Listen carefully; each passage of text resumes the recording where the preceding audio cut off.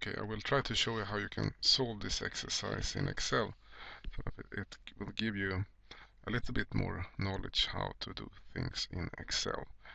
And I will show two different kind of solutions. First, I will show a solution where I use sort of the pure mathematical formulas for calculating present values. And then I will also show how you can do it using the inbuilt Excel functions for present value and net present values. Okay, but I'll start from the beginning. Here we have the forecasted cash flows from year 1 to year 5. So I start with entering a formula in cell D10 here, where I will do this calculation. I take the cash flow that I have in D5 and divide that by, have to use parentheses, 1 plus H7, that one, and I press F4 on the keyboard. That will transform the reference to H7 to becoming an absolute reference, which will make it easier to copy. End parentheses and raised in 1 like that. So 166,667. Because I did a function formula here where I have the reference to H7 is an absolute reference, it's easy for me to just copy that to the right like that. So, and then I can calculate, sum all this up.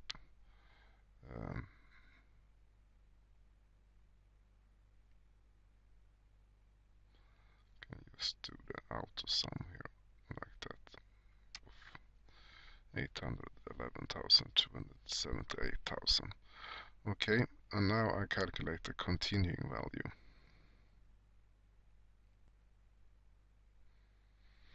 The continuing value is a little bit longer formula, but I start here with equal sign like that, and first I multiply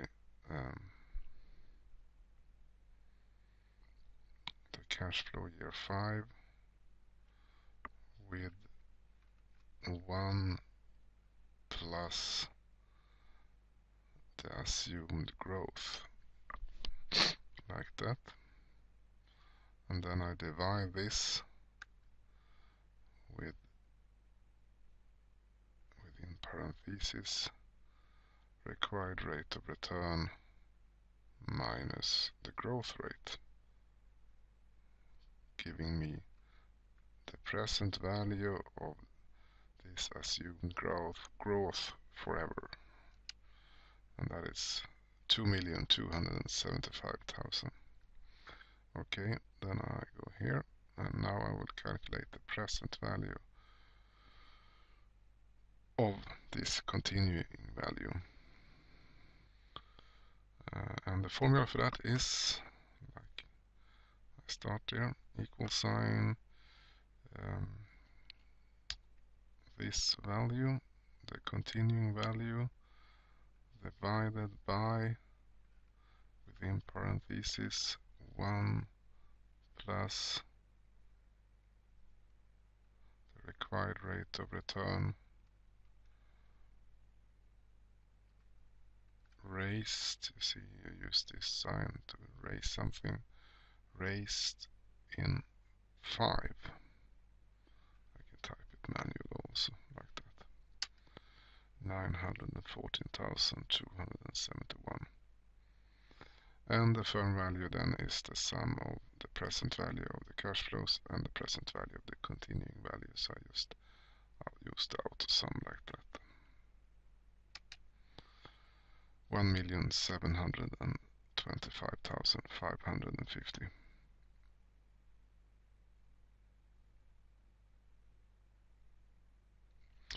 Okay, I can also show you how you do this if you use the Excel functions that are available.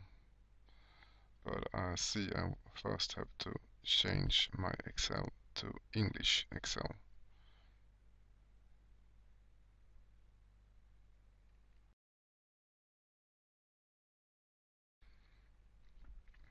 Okay, I will show you how you can use the functions, inbuilt formulas, financial formulas that you find in Excel to calculate the same thing.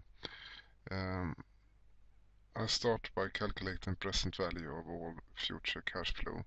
So I start in cell D10. I use the financial function present value, or PV is it called, like that. The PV function has several arguments. It has a rate. I use the rate there. I need to do it an absolute reference of that, so I add dollar signs. Number of periods, this is the number of years in the future this payment is, so I use a reference to D4.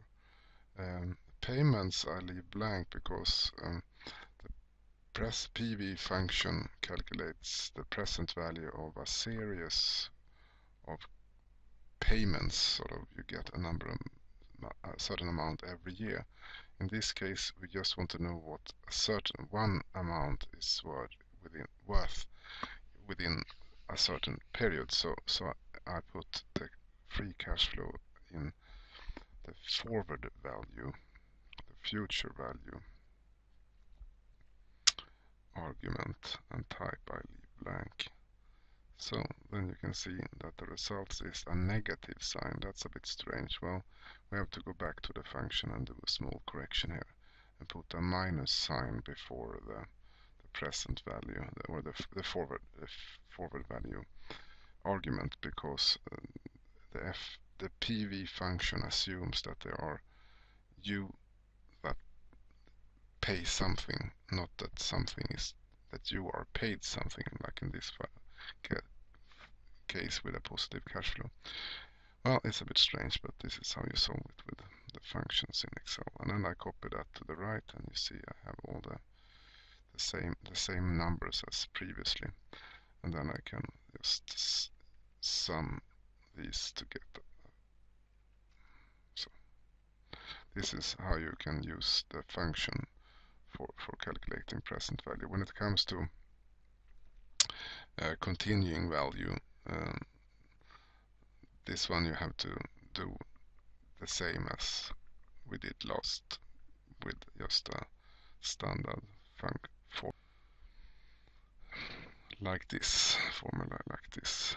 It's much easier than do something else. So okay, that's that, and then I calculated the present value of the continuing value, and now I can use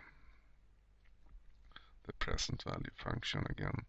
I use the rate 20%, number of periods, that's 5. I type that in manually. Leave payments blank.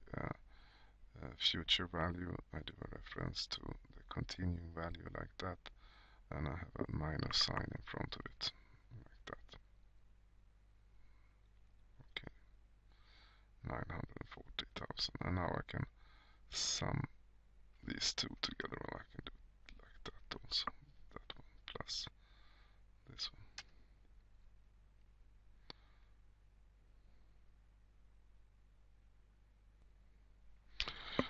So I hope this helped you a little bit more to understand how you do a valuation, and especially how you work with the present value and net present value calculations in a valuation. Good luck.